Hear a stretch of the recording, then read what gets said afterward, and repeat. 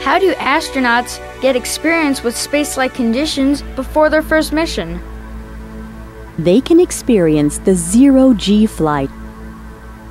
Pilots fly a jetliner upwards at a 45-degree angle, then let it drop. As the plane is in free fall, they pull it back up again. This action creates the condition of weightlessness. The plane carries the nickname the Vomit Comet because many people get sick on zero-G flights, as the conditions are repeated up to 40 times. During the free fall, astronauts can experience true weightlessness for up to 25 seconds. They can practice procedures that they might have to carry out in space, or just have a little fun. What are some of the other ways that astronauts can train? One way is to train underwater. In pools like this one, the buoyancy of water creates the impression of weightlessness.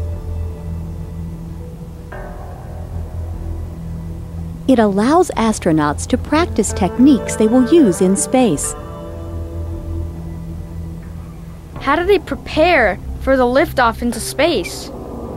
They're placed in a device that mimics the pressures of liftoff. It's called a centrifuge. A doctor monitors the subjects, observing the physical effects on the body. Some people get motion sickness due to the gravity present at liftoff. These potential astronauts must either learn to control their motion sickness, or they may be removed from the program. How are we sure that astronauts are healthy up there? Once in space, the health of astronauts will be monitored constantly. Humans are not adapted for living in space. After decades of research, we know that muscles atrophy or waste away when we live in a zero-gravity environment. Bone density also decreases. After living in space for a while, astronauts have a difficult time readjusting to the gravity of Earth, and may take weeks to recover after returning home.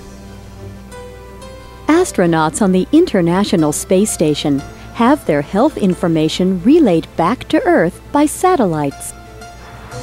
The position of the satellite allows for the immediate transfer of large amounts of information from the space station to the ground.